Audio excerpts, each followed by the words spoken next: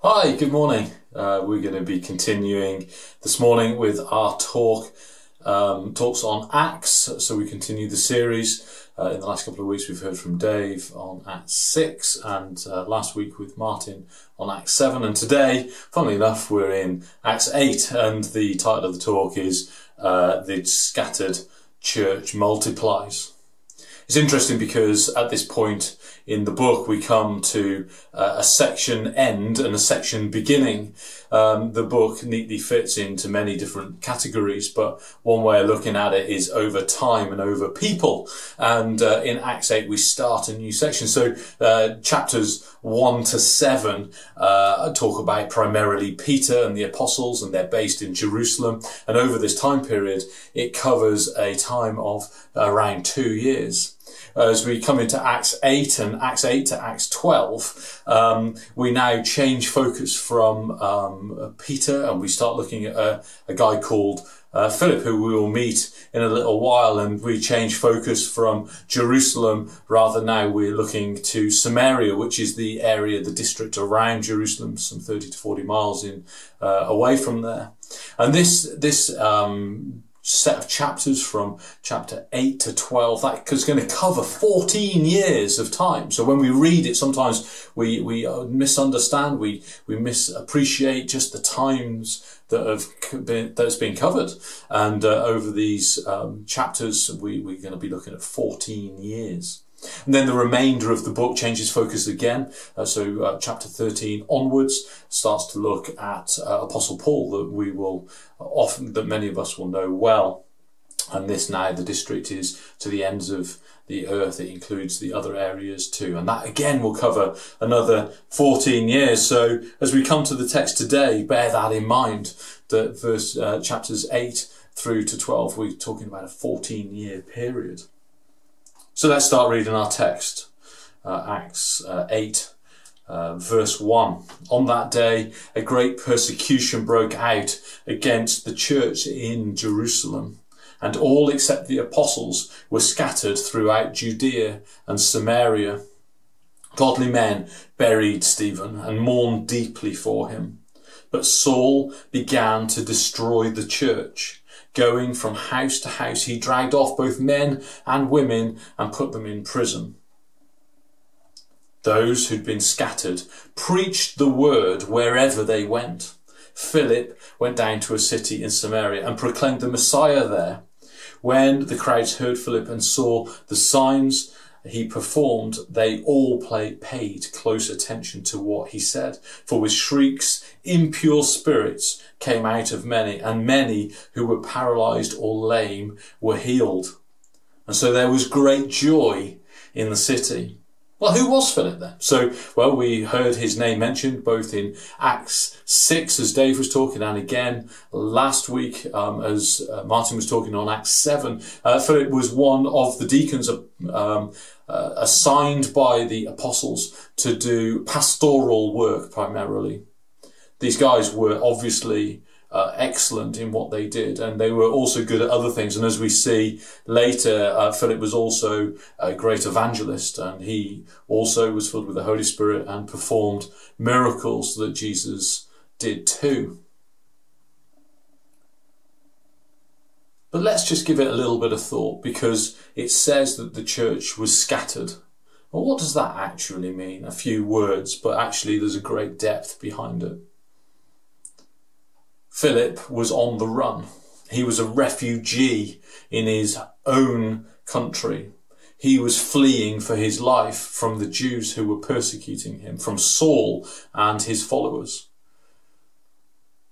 He must have grabbed what he had, and maybe he travelled with others, but he fled for his life. He gave up everything that he knew, everything that was in Jerusalem that would have been the norm, the house, the job, the things that he did, his friends, his family. They could have been scattered separately. They could have been dispersed all over the place. This brings to my attention anyway circumstances around the world. And as you know, I have the privilege of working in Ukraine. And there in 2014, this is very similar to what happened. The people in the east of Ukraine were overrun by Russian separatists, and the church was scattered. They fled for their lives. They left everything that was normal to them, their jobs, their family homes, the things that they were used to, the cities that they lived in, and they had to run and drive and flee for their lives. They were under great pressure, great persecution. What happened? Well, these people in Ukraine, my friends, some of them, they fled to different cities, different towns, places that they felt were secure and safe, but it wasn't home. But nonetheless, churches are now planted in all of those places. The people knew what it was that they had to do. They knew what was important. What would I be like in that situation? It's a question that I often ask myself as I speak to these guys regularly. I hope that I would respond the same way, but we don't know, do we, until we're under this pressure. What's important comes out when we're under pressure. The things that we talk about are the most important things in our lives. And for Philip, the most important thing was evidently Jesus, because as he fled with the clothes that are on his back and maybe a few possessions, the trauma and the strain of everything that had happened over the last days, weeks, months, he still proclaimed Jesus. It was the top of his list. It is everything that he wanted to do. Isn't it amazing that he preached the gospel and that the paralysed and the lame were healed, that with shrieks evil spirits were coming out of people? I think one of the most favourite phrases in this little section is that, and so there was great joy in that city. You see, I believe that where we preach Jesus, there's joy, because I believe that where Jesus is, there is joy. He brings hope, and hope brings joy. So even in the depth of great despair, when we have hope, we can also have joy. Our hope is in Jesus, not in ourselves. It's in one greater than us, the one who is in charge even when we are out of control. We've used that phrase lots over the last 12 months, haven't we, with COVID? But similarly here, it was the same for Philip. Now in verse 9, we get introduced to a new character, a character called Simon. So let's have a look. Now for some time, a man named Simon had practiced sorcery in the city and amazed all the people of Samaria. He boasted that he was someone great. And all the people, both high and low, gave him their attention and exclaimed, "This man is rightly called the great power of God." They followed him because he had amazed them for a long time with his sorcery. But when they believed Philip, as he proclaimed the good news of the kingdom of God and in the name of Jesus Christ, they were baptized, both men and women. Simon himself believed and was baptized, and he followed Philip everywhere, astonished by the great signs and miracles that he saw. This is quite a shocking set of words, isn't it, for us in the UK in 2021. Sorcery and these sorts of things aren't sort of prevalent in our lives. We don't see them. They're not obvious in our culture. But around the world, it is quite remarkably different. If you travel to Asia or to Africa, you will understand more about witch doctors and sangomas and the likes. This was a way that people made money. You see the effects it has on people. In Africa, where again I've had the privilege to live and also to travel, you see the way that the villages and people respond to these people. Great respect, often led by fear.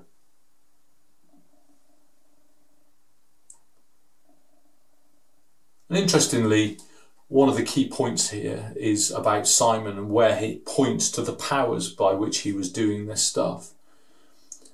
In verse 9 it says that he boasted that he was someone great. And this is a great way of measuring where the power is coming from, because you will also notice that when Philip was talking, he was talking about Jesus Christ, and that the power was from Jesus.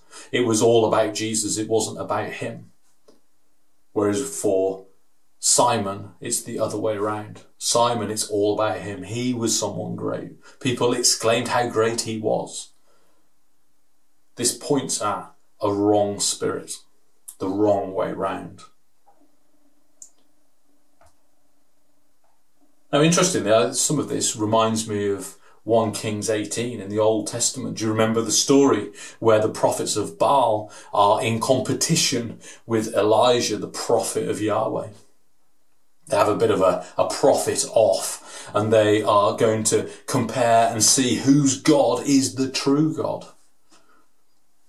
Do you remember they decide they're going to build an altar, and on the altar they're going to put a cow, and without setting fire to it, they're going to call on their gods to see which one is the true God, which one is going to burn it up. The 450 prophets of Baal, they build their altar and they put their cow on top of it, and then they circle it and they chant and they shout and they scream and they beg and they pray, and nothing happens. After a considerable amount of time, Elijah obviously gets bored of this and starts poking a little bit of fun at them. And in the end, he says, come on, guys, it's my turn. He builds an altar and he puts the cow on the top. He doesn't just do that, but he puts rocks around it. He doesn't just do that. He digs a big pit around it and he pours buckets and buckets and buckets and buckets of water on it. So he's confident. He knows that when he calls, his God will be able to do it. And so he calls on Yahweh, the true God.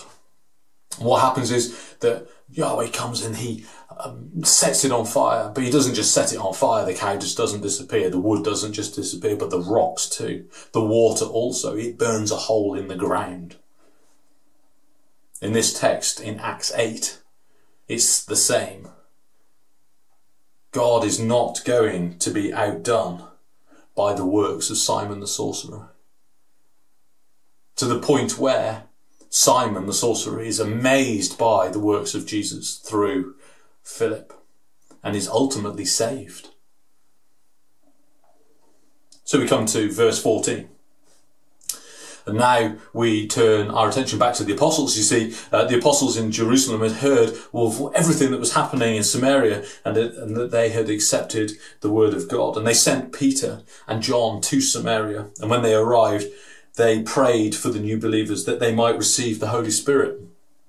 Because the Holy Spirit had not yet come on any of them. They had simply been baptized in the name of the Lord Jesus. Then Peter and John placed their hands on them, and they received the Holy Spirit. This is a huge shift in the church history. Up until to date, the Jews were the ones being saved. Those maybe that had been converted to Judaism had also been saved in Jerusalem. But as the church had scattered across the lands, it had come across all sorts of different people. Generally, Samaritans and Gentiles, it's the same thing. They're non-Jews. This was a new thing happening. And when the news had come to them in Jerusalem that Jesus was saving non-Jews, they needed to go and see. And so they went. They went to have a look, and they got involved with what was happening. It was an exciting time, and they weren't sure what was happening. And so what did they do? Well, they laid their hands on them, and they prayed that the Holy Spirit would come. It was a test. Were they truly saved? Was the Holy Spirit going to land on non-Jews? And it did. And it was wonderful. And it's wonderful news for the whole of church history, because that means that you and I, if we're not Jews, can be saved. God, Jesus, is interested in us. It's not just the chosen race of Jews. Wonderful times. And that was judged by that the Holy Spirit was in them, that they accepted the Holy Spirit. And as we know, many of us who have been baptized in the Holy Spirit, that means that they would have had spiritual gifts, almost certainly. Maybe speaking in tongues for the first time. It was an exciting time, and a time where Christian church history changed. Not only were Jews to be accepted, it was also non-Jews, you and I potentially. Verse 18, it continues. When Simon saw that the Spirit was given at the laying on of the apostles' hands, he offered them money and said, "Give me also this ability, so that anyone whom I lay my hands on may receive the Holy Spirit." Now Peter answered, "May your money perish with you, because you thought you could buy the gift of God with money. You have no part or share in this ministry, because your heart is not right before God. Repent of this wickedness and pray to the Lord in the hope that he may forgive you for having such a thought in your heart. For I see that you are full of bitterness and are captive to sin." And then Simon answered, "Pray to the Lord so that none of what you may say may happen." When I read this text, I'm just like, oh man, well, Simon, what have you done? You've made such a flaw, such an error. And then also when I think of Peter, I'm like, man, ouch, you're still quite pointy, aren't you? Straight to the point, defending the gospel, but straight to the point. There's all sorts of debate here about whether Simon was actually saved or not. Now, for me, I just think that this is an illustration of things that happen in many of our lives, that at points in our time, we revert back to old trends, to old things that we know that we shouldn't do. Simon had been used to offering power for money. It was a way of making money for him. And at this point, it's almost as if that's exactly where he reverted back to. And it's such a shame. But Peter puts him right. And he exclaims and he defends the gospel. It's not about money. This is about God. It's a free gift from God for God to point towards God. I love Simon's response. It's exemplary. Please pray for me that none of this will happen. He wants to repent. I follow this guy on Instagram, an American guy who's really into his fitness and eating well and all this stuff. He's got quite a following. It's interesting because he talks about the path, and the path for him is fitness, exercise and eating well. And he has a phrase and it says, it doesn't matter how many times you fall off the path, it's more important how quickly you get back on it. And that's true, isn't it? It's true for us too. Not about fitness and health. It's about Jesus and following him and getting it right. Sometimes we will fall off the path. It happens from time to time. It may happen quite a lot, but it's more important, not about falling off, but how quickly you get back on. Because if you get stuck in a rut, in those wrong thoughts, in that wrong thing, doing the wrong thing for the wrong reason, we can get off the path and we can stay off the path for too long. The challenge here is to be like Simon, isn't it? To jump back, straight back on. Man, I made a mistake. God, will you forgive me? Will you put me back right? I want to respond like Simon when I get it wrong. That's the aim. Open-hearted, warmly. And as we begin to land now, we're going to come to the last verse, and then we're going to look to apply this. So in verse 25 it says this, it's talking about the apostles. After they had further proclaimed the word of the Lord and testified about Jesus, Peter and John returned to Jerusalem, preaching the gospel in many Samaritan villages. And so the journey continues, doesn't it? It continues for Peter and for John. It continues for Philip and all those scattered. The change, the scenery, everything changes. Things move on. We go different places.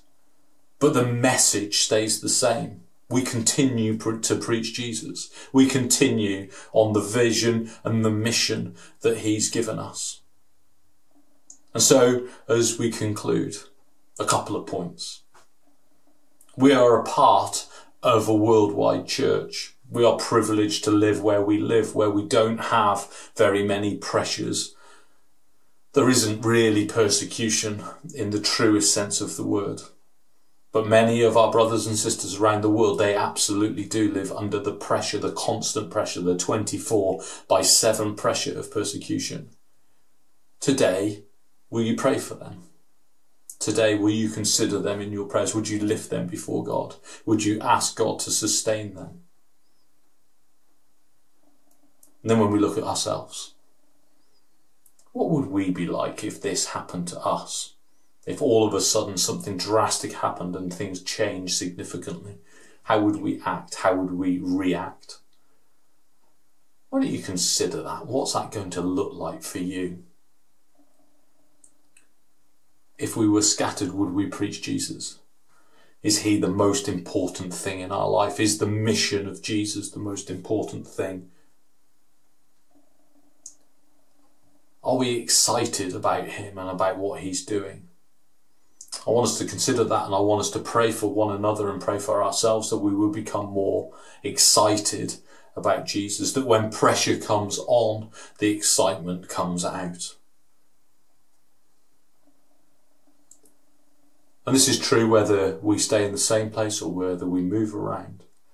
The journey changes, the times change. Our roles, our stage, our role in work, it all can change. But the mission never changes. The mission continues to be to proclaim Jesus. So as we conclude, I'm going to pray and then we'll finish there. Father, I want to thank you for the book of Acts, warts and all. Lord, I want to thank you that it isn't all sugar-coated, but that when we dig, we understand the implications that it had on people's lives, on the implications that it has across the world and for our friends. Lord, I want to pray that you would be with us as we contemplate this and that we look to apply it in our own lives. In Jesus' name, amen. Okay, thank you for listening. We finished and we'll complete there.